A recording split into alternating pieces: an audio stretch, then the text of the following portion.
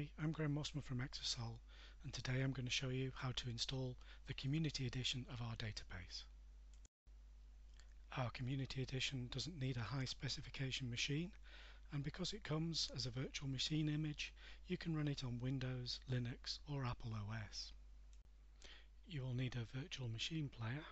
I'm going to use VirtualBox for this demonstration, but other VM players work in a very similar way. You need to download the Community Edition virtual machine image from our website.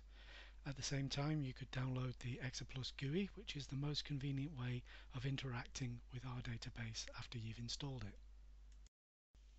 To get access to these downloads, you need to be registered with us. Full details of how to do this are given on the exasol.com website. The install process is very simple and requires less than 10 minutes and just a few clicks. I will speed up the video to save time where I can.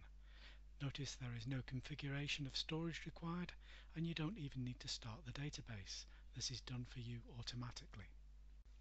First, I'm going to verify the network settings in VirtualBox.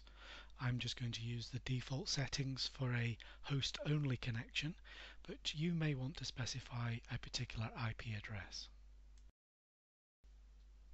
I'm now going to double click the virtual machine image I downloaded from the Exasol website. This opens in VirtualBox on my computer and prompts me to press Import.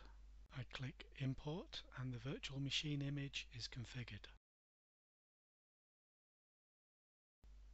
I then need to change the boot order on VirtualBox so that the virtual machine will boot from the virtual hard drive.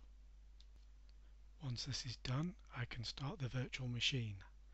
It starts up, and after a short while you get the configuration screen, which tells you that the database is ready and shows you the connection string and username password to use.